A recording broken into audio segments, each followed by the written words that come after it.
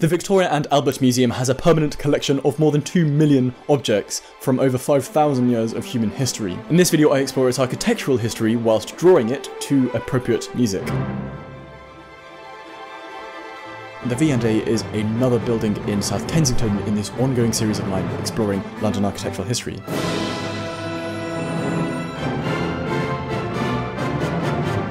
It is yet another product of the Albertopolis and the Great Exhibition of 1851.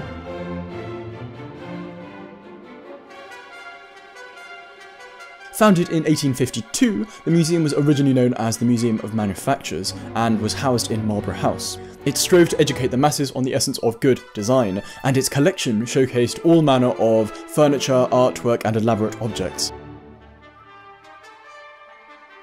The museum was constantly growing, and so in 1857 moved to a larger temporary structure near the site of the original Great Exhibition. With Prince Consort Albert's many cultural efforts in this part of London, the area swiftly gained popularity. Then renamed as South Kensington, of course this area remains a cultural hotspot today. The V&A's collection was expanding so rapidly that new additions to the building were constantly made to accommodate. The museum's already criticised architecture became less and less coherent. Therefore, architect Aston Webb was hired to rectify this problem, and he is responsible for the majority of the grand exterior, in particular the red brickwork and detailed terracotta dressings. In her last public duty, Queen Victoria herself laid the foundation stone of the new building, and it was at this point the museum was renamed after Victoria and Albert. The building was finally finished in 1909.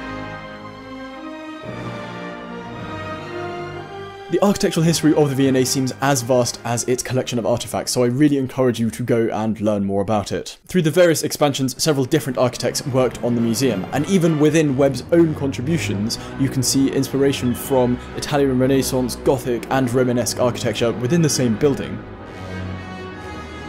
Music for this video is Jupiter from The Planets by Gustav Holst. The Planets is an orchestral suite written between 1914 and 1916. Each movement corresponds to a different planet in the solar system.